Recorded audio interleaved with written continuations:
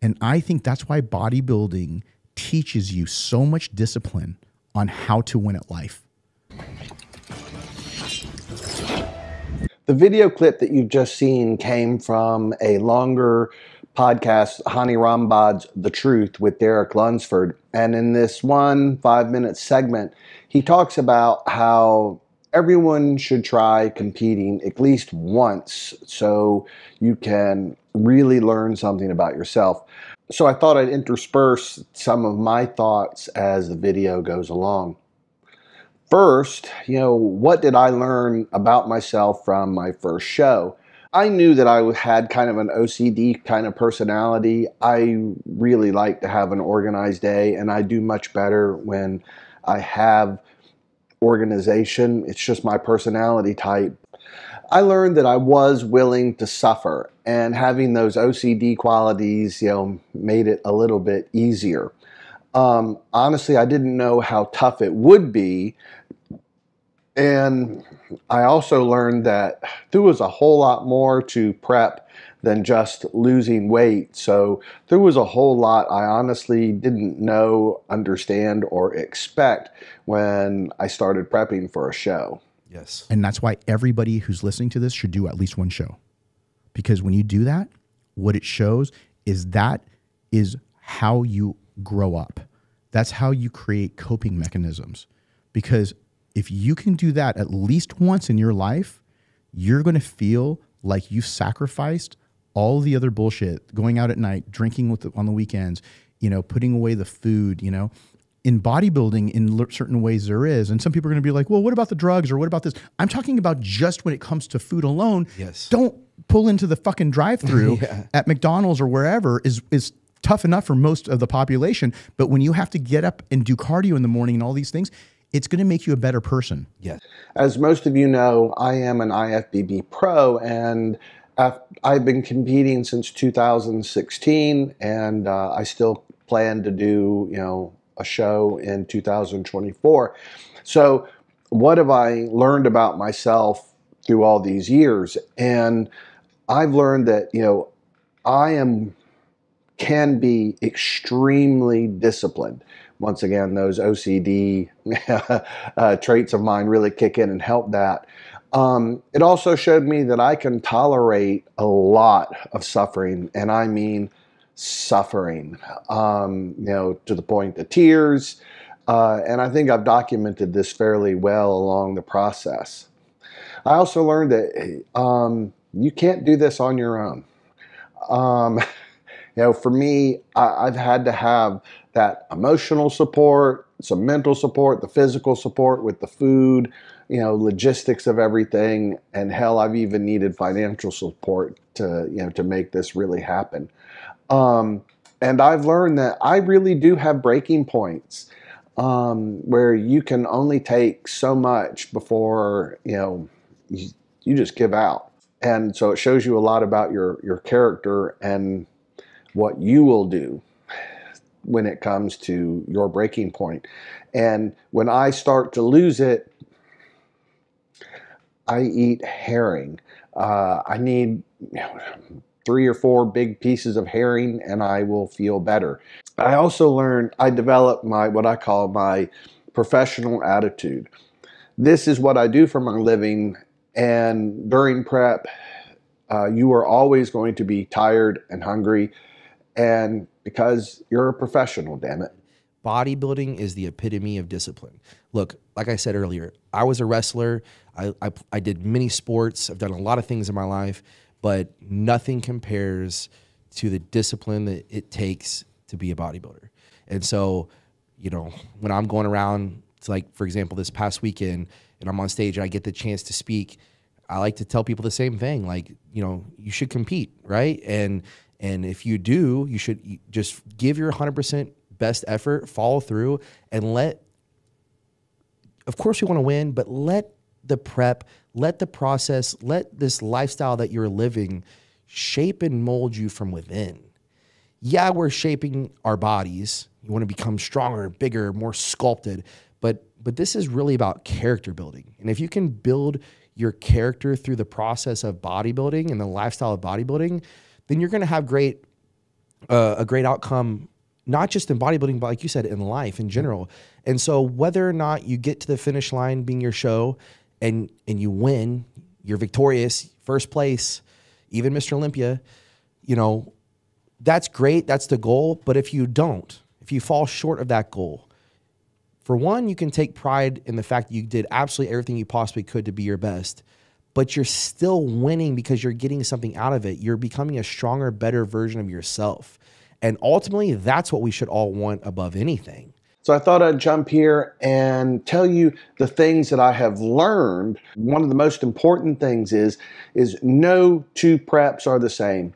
Every year your body changes, and either because you're getting older like me, or because of injuries, or you're trying to bring up body parts. At the professional level, you cannot do this by yourself. You cannot do this without a coach. I've had off-season coach, prep season coach. For a while I had a holistic doctor working with me. I had somebody helping me with massage therapy, girlfriends helping me along the way, with managing food, and my clients having to put up with me during these training times when the only thing I want to talk about is food. Prep is extremely time consuming. There's all the meal prep, the extra meal prep that goes in, sauna time, with the days you're doing double cardio, you still have to do your workouts, you still have to work with your clients, or in my case, clients.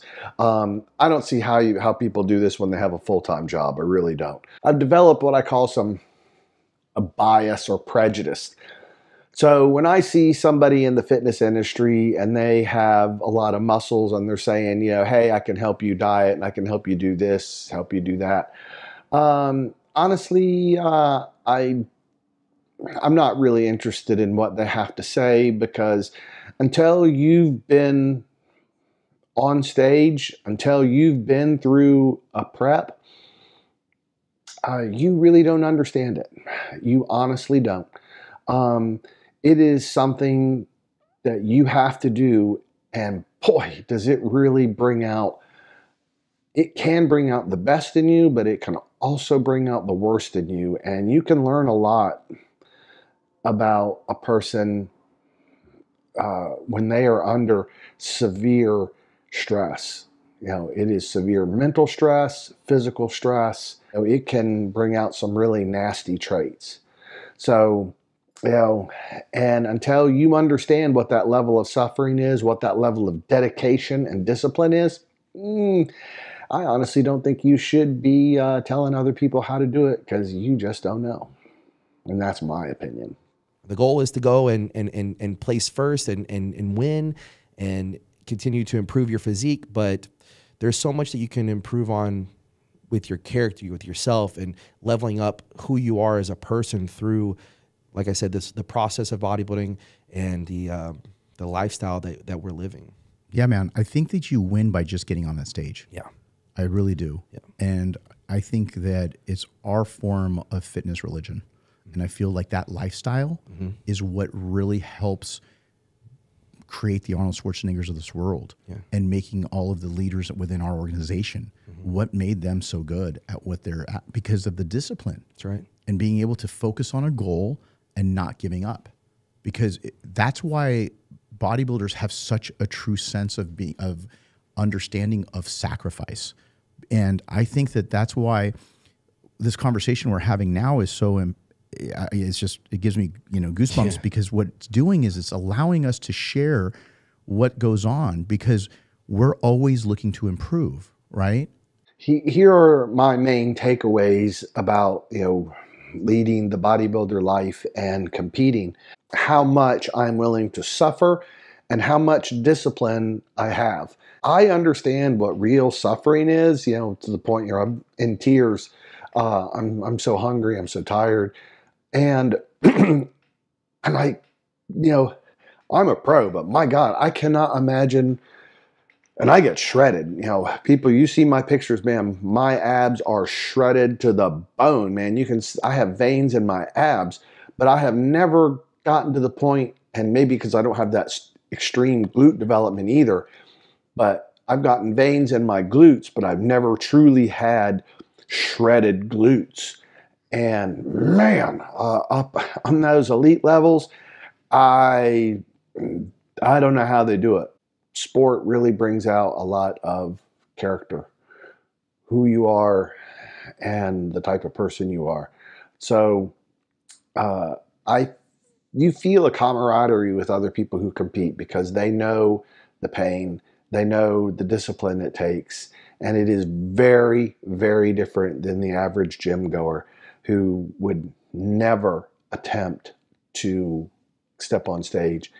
I have so much respect for even my athletes who don't quite end up with the body that they hope for, but they did it. They went through the process. They stepped on stage, because that's something that, it's like only 1% of those gym goers, probably even less than 1% of those gym goers are willing to step out on stage and show everybody, what they've done over the time.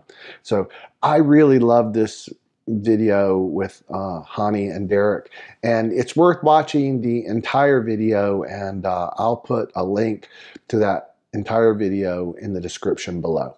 You start to actually appreciate the struggles. That's the thing, is like when you've never went through many hardships or put yourself in a position where you had to really dig deep and grind, then it's hard to appreciate being in that valley, so to speak, right? Being in the grind, in the struggle, in the challenge.